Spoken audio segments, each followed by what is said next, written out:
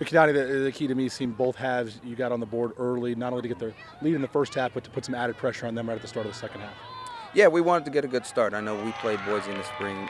They jumped out really intense and really electric with the way they wanted to play. So today we wanted to make sure we matched that intensity and if not beat it. We were fortunate enough to get a couple goals while trying to do that. Last week you talked about being more physical in the second half. It seemed like you were more physical for 90 minutes today.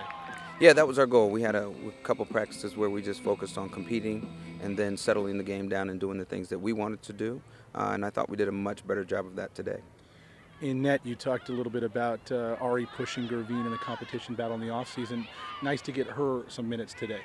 Yeah, I mean, all the keepers work so hard. I mean, we've got 4 good keepers that come out and work every day, but to get Ari in for Gerv and get her some extra minutes really gives us another chance to evaluate her in some games because it's been a while with injuries and whatnot.